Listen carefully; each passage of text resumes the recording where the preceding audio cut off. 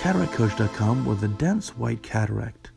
The center of the nucleus certainly is very opaque, but look at the periphery right at the iris border. There's a little bit of a red reflex coming through.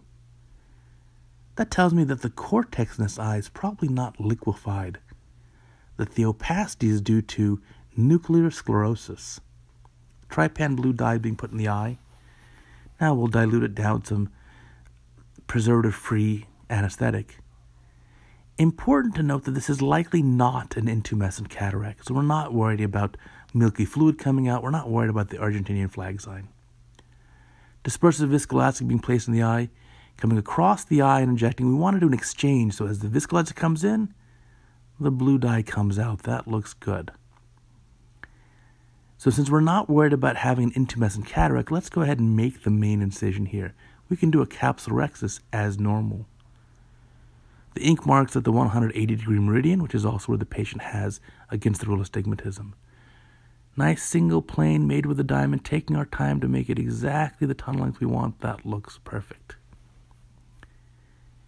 We'll use capsulorhexis forceps, no need for a cystotome. I'm going to make our capsulorhexis here, starting in the center, and we're going to start there, go counterclockwise, aim for about a 5 or 5.5 millimeter diameter capsulorhexis.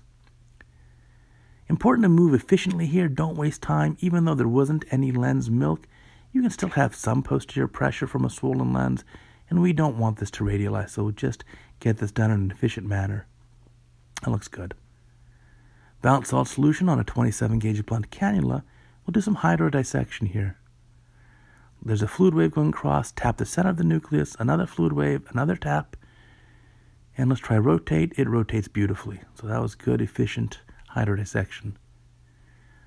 A touch more dispersive viscoelastic to protect that central endothelium. And we are ready for our phaco probe. We're using a high vacuum, at least 400 millimeters of mercury, high flow, 40 cc's per minute. Dig the chopper in. There's the phaco probe, 2 halves. You notice it doesn't quite separate. This lens is fibrous and dense, and the chops don't really propagate. We'll try to go around the equator. That helped a little bit, but still not fully separated in 2 halves. So buzz in again, and let's at least take off a quarter from that piece. There we go. We'll take this first quarter off.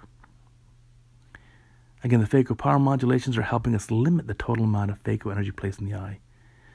We'll try to bring this piece up here. Not quite getting it. It's still attached, so let's rotate a little bit. And we can go around the equator and chop off a quarter that way.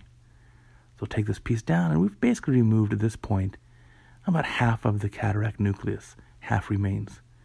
Let's rotate it just a little bit to get it into good position. Buzz in, bring the piece up, and we can further sub-chop and just take the rest of the nucleus down. It should go down pretty easily. There is some epinuclear cataract material which we can aspirate out here. Notice the chopper in the safe protective position, not allowing the bag to come forwards. Switch over to the irrigation aspiration probe. We can tell right now there's a little cataract chip, a nuclear chip, stuck in the paracentesis. So I should take the spatula in my second hand, there it is, so that we can aspirate and push these pieces down the port.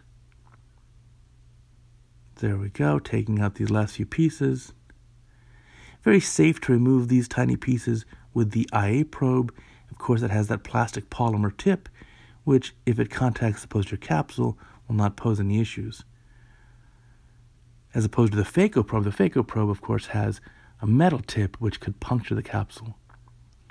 Cleaning up the cortex material here, we'll go all around towards the lens equator, coming centrally, being gentle. There's a balance here.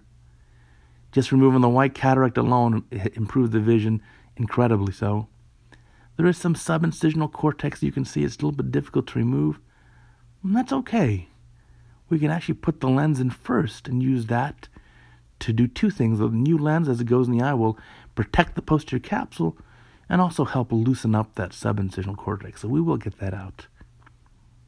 Little viscoelastic being placed in the eye, filling the capsular bag. Note we went in through the paracentesis just to prevent the eye from collapsing.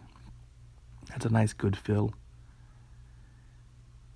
Lens is going to be a single piece acrylic lens. We deliver the lens in the capsular bag. We start delivering, making sure it goes under the nasal capsular rhexis. That's great. And now we'll use our chopper to dial the rest of the lens in. Rotating the lens is what's going to help it loosen up any of that cortex. Here we're going to rotate counterclockwise. Now when the haptics are still folded up, it's okay to rotate counterclockwise. Once the haptics unfold, the lens is much easier to rotate clockwise. That looks great. Notice the position of the lens is going to allow us to access that subincisional area. So eye probe going in the eye. First thing, go ahead and remove this viscoelastic here. And we may have already gotten out that subincisional material.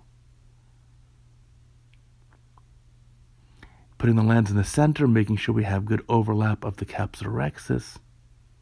And the lens starts to unfold quite nicely. Just about done with the case here. Again, we want to remove all the viscoelastic so we don't get an IOP spike in the post-op period. If you do get a pressure spike in the post-op period, in most cases, I recommend not tapping the paracentesis, just giving the patients appropriate treatment. Sealing up the incisions, that looks great.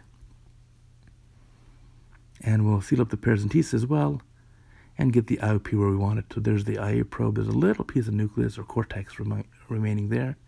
We'll get that out. Much easier to do this now than have to come back tomorrow or to deal with prolonged inflammation. So again, more sealing of the incision, back and forth, moderate degree of hydration there of the corneal stroma. Set up the lens, get the pressure where we want it, and that's basically the end of the case. Thank you for watching.